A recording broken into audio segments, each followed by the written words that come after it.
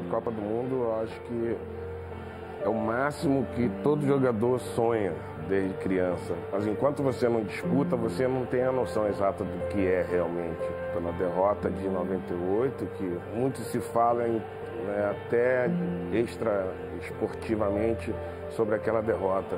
Jogamos bem a Copa inteira e na final a gente leva uma surra da França de 3-0. O fato que ocorreu comigo antes da final, a convulsão e, enfim, a preocupação de todo mundo comigo. Ali eu acho que em 2002 eu consigo fazer esquecer 98. A Alemanha, as duas maiores seleções de todos os tempos, chegando para essa decisão. Independente da força daquele elenco alemão, historicamente, Brasil e Alemanha são as que mais ganharam títulos mundiais. Não podemos prever nada. É um jogo onde qualquer equipe pode vencer. Autoriza o árbitro, mexe na bola da seleção brasileira. Uma final até muito equilibrada, né, para as duas seleções. Entramos realmente preocupados em dar o nosso melhor, 100% de cada um. Tocou de lado, a bola passa no lado da trave direita. O Marcos também fez defesas incríveis em momentos importantes e na final nem se fala. Lá vem pancada, lá vem cobrança, olha a bola batida forte. Marcos, ela foi na trave também. Esse chute tinha endereço e se ele não raspa ali um pouquinho, essa bola ia entrar.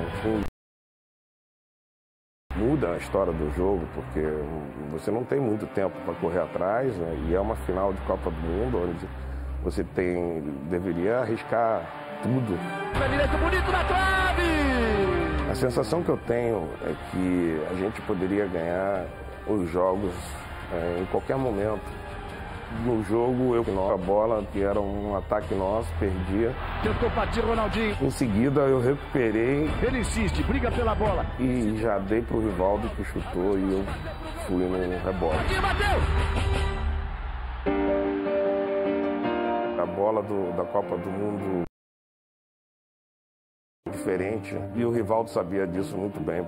Então, um chute mais seco, mesmo que no meio do gol, é muito difícil para o goleiro. Um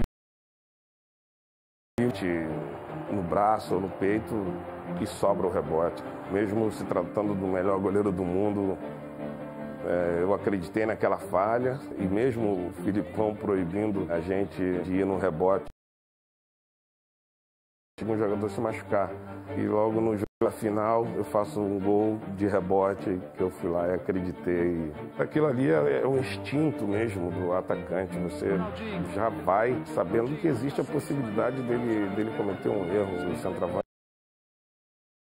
é goleiro. Você tem que duvidar até o último segundo. Bateu pro gol, olha bem aqui, Ronaldinho bateu!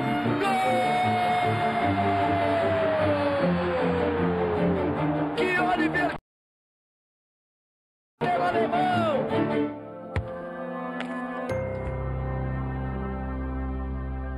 Quando eu saio do jogo, acho que faltando 6 minutos para acabar, eu começo a chorar, aquele choro, quase que soluçando. Não comemorando a vitória, exatamente, mas sim a minha vitória, né? O filme que passava na minha cabeça era realmente trágico demais. Depois de 98, uma convulsão, aí ficar fora de uma Copa do Mundo por uma lesão. Veio o filme todinho, assim, questão de segundos, de toda a minha recuperação, de tudo que eu tive que enfrentar para até chegar aquele momento. Incertezas, se inclusive voltaria a jogar futebol, ou se voltaria a correr ou caminhar sem dificuldade. É penta! É penta! É penta! Cara, o Beto era muito bom. Não sei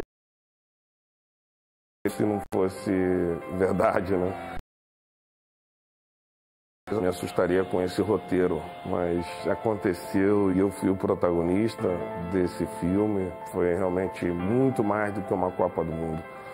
Foi um ressurgimento com um aprendizado para a vida mesmo muito grande. Eu lembro, eu tinha 6 anos, em 82, eu lembro do momento assistindo os Jogos do Brasil, e aquilo era tão distante para mim. E continuo sem saber descrever bem essa conquista. Você jogar, fazer gol na final, vencer, aquilo vai ficar para sempre.